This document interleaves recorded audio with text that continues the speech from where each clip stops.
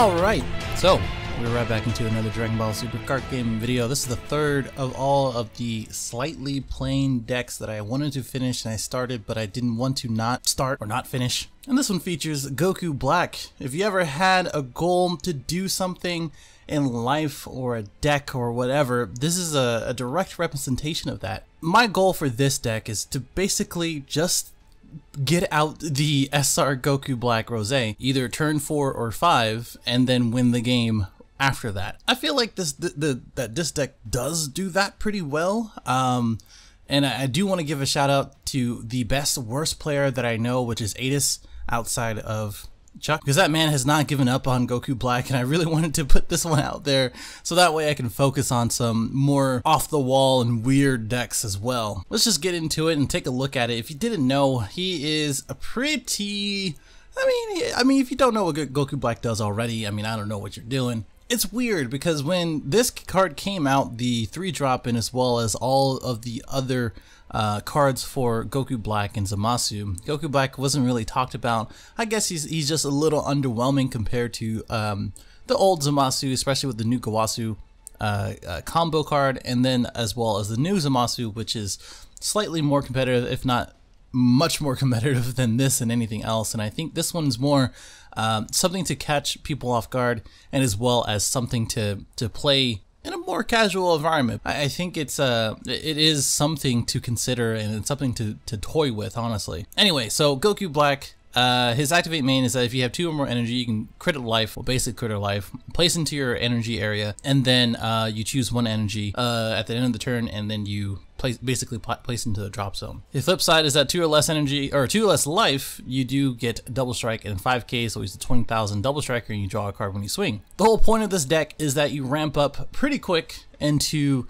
the 8-drop Rose over here, snipe 3 energy, play Gogeta, and then win the game. Does it go like that every single time? I would say yes, as long as you are making sure to keep that as a goal whenever you do play against somebody. I think for pretty much every single matchup you can do that. And then the other part of it is just to make sure that you are playing defense and ramping up at the same time, which this deck does allow. So going left to right, you do see we do have the Gawasu, the top 3, and it pretty much, it searches all the important pieces of the deck. In early game, you'll probably run into, or at least find something that you do need early into the game. I wish this deck did play more targets, but the fact that the super combos Hellas is searchable by it, which you know, you're gonna get to 4 or less energy. There's no other reason why you should be playing anything else. And if you have a deck card like Objection, you can always just pitch it for her.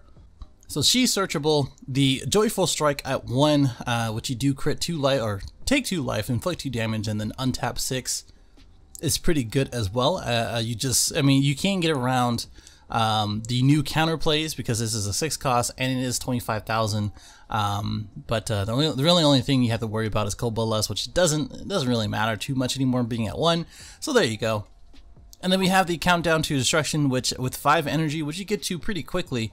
You get to play him for free and then draw a card. You just can't play him for the rest of the turn. And then the 3 cost, which is probably the most important card turn 1 or turn 2 that you want in your hand, that Gawasu gets out or takes out of your deck, is very, very important. And of course the SR Beerus is at 1, 2, and this is actually done really well. I would probably put 1 in the side if you are going to be playing best of 3, because it does well against anything triple attack, triple strike, like triple flash, etc. And it's just really good in general. And of course the Time Disruptor, which really relegates any kind of aggro deck. Yes, the best aggro deck right now is Universe 6 Veggies, which I would say instead of Group Leader Preloff, consider Jacko the one that returns a card to their hand from their combo area. But other than that, there's not that much in blue specifically to actually combat that deck. So I would say play the Sensu Beans, play defense, and just don't die. That's pretty much it for all the searchable targets. I don't think I missed anything, but the most important ones itself, Goku Black's Time Disruptor, Beerus, and as well as the super combos are all very, very important. If not, you can just charge them later on, because as you go through the deck and as you draw more cards, it's going to be a little less likely that you do pick up one of those things. Anyway, moving on, Bulma saying farewell. This one is a 1-cost 5k in which if you combo this during your turn, you get to return a 3-cost or less on their field and then return to the hand. The reason why I put this in there is because it is another stall tactic. It is something to delay their plays, and if you pick the right target, as in anything that is, like I said, you reverse 6 veggies, you pick the right target and you return to the hand, they have to play it again and they have to go through the whole process. Yes, it is only three or less, but it does work when it needs to. I only played at 1 because you really only need it at 1, being a 1-cost 5k, and it's not searchable by Goku or anything else, so that's kind of annoying. But you know, kind of already explained the 3-cost Goku Black. The play here is that when you are at 7 energy, you are going to be playing this for free, draw a card, and then play the Goku Black Rose over here. And then for the new 3-drop, if you haven't seen it already, it does have barrier. It literally is the first word in the description of the card text, and people always try to choose it. I don't know why. It says barrier. It's not very hard to watch out for that. But when you play the card, you place the top card from your deck into your energy, and then you ramp up that way. But with his effect, what you really want to do is at turn 2 with 2 energy, you either objection or you play him and then play him right after, and then at the end of the turn you're ending with 3 energy and you're keeping that. Sometimes you do charge a Beerus, sometimes you do charge a black card or Hellas, but those are very, very easy to just choose with the leader effect and then place into the drop. The only thing that's a downside with this leader is that as you do ramp, you do kind of neg because you don't see that card again, and you could charge something very, very useful for yourself. So that's very annoying. Same thing with this card. And at the end of the opponent's turn, the next turn that you do play it, they charge a card. If it's a battle card, that goes in rest mode, and then if they charge a rest mode card or a extra card, you draw a card. The only downside about this is that they do ramp with you, so if you don't remove their energy quick enough, they will get to you know, these bombs in which will kill you. There's no easy way to put that. if you're going against something like Shenron Gogeta or Frieza Prison, it is really good because the majority of the time it's going to be an extra card. 7 of the cards in their deck for Shenron or any Shenron leader is going to be a Dragon Ball, and it is hilarious just to see it go right to drop and then you draw a card. Either way, we're moving on to the Vegito. So of course with 5 or more energy, which is usually when you do have 5 or more cards in your energy area, you're going to be playing this and then drawing. And then from there you just use your Senzu Beans, Dimension Magic, anything else to defend yourself while he's on the field, and that's pretty much it. He's just really good. Like I wouldn't play the Deadly Defender because this one does draw and he does have barrier, just as a Deadly Defender, but since he is 20k, it does get around quite a lot.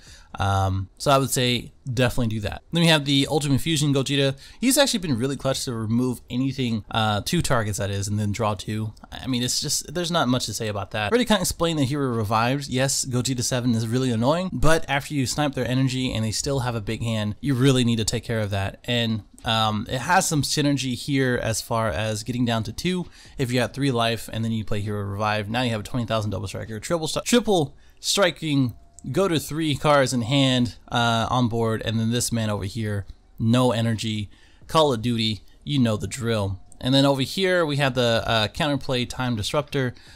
It's self-explanatory, like I was saying before. Fu the Dark Banisher, or Fu the Dark Banisher, he has been a last minute addition who has been pretty good. Like, you really don't take advantage of Overwhelm as much. Well, at least this deck doesn't take advantage of Overwhelm as much as you should.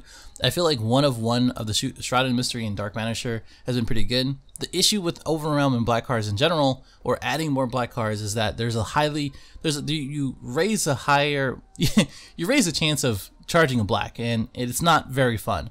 The 3-drop here, and as well as the leader effect, does both as far as RNG, and it's just not good. It doesn't feel good. You just want to scoop.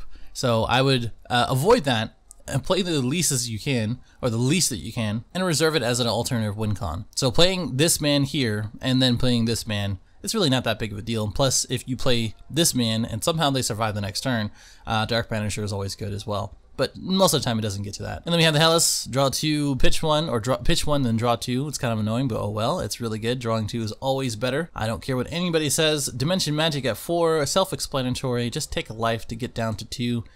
Just time it right. Plan of Destruction, which is probably one of the best cards for Goku Black and Zamasu. On defense with Senzu Bean, you can go ahead and ramp on their turn. 3 is probably the best number for it. 4, you kind of see it too early.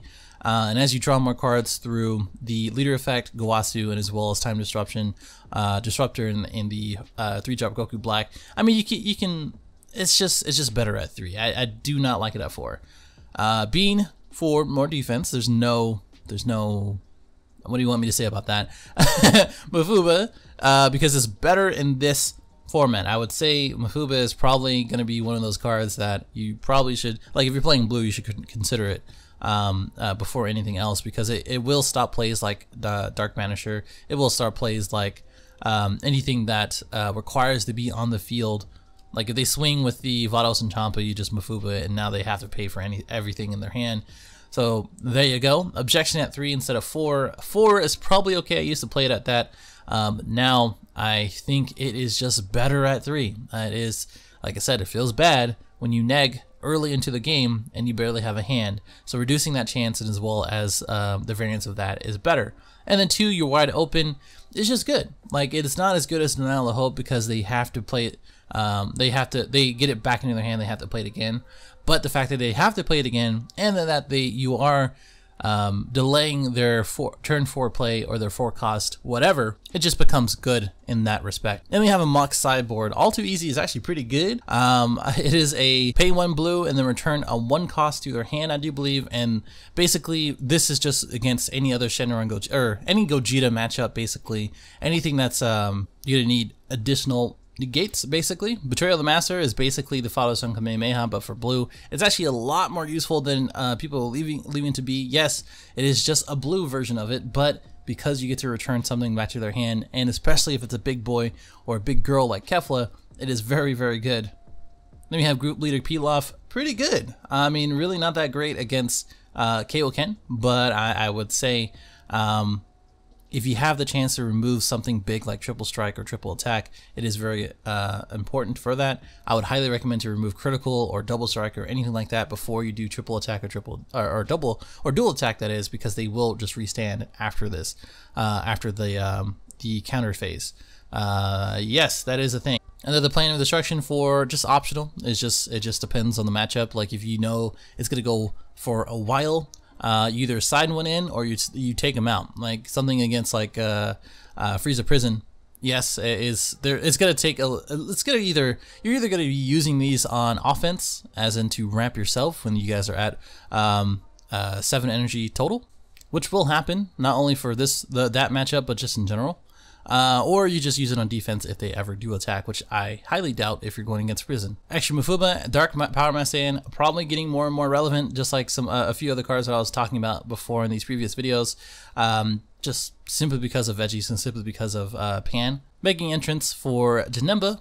Just cannot forget about Janemba. Crisis Crusher for anybody using Intensifying Power Trunks, or Kidku, and then Fu as 8 on turn of Winnicon. I feel like this should be the main instead of this, but I've been liking Dark Banisher before anything else, so I will keep it there.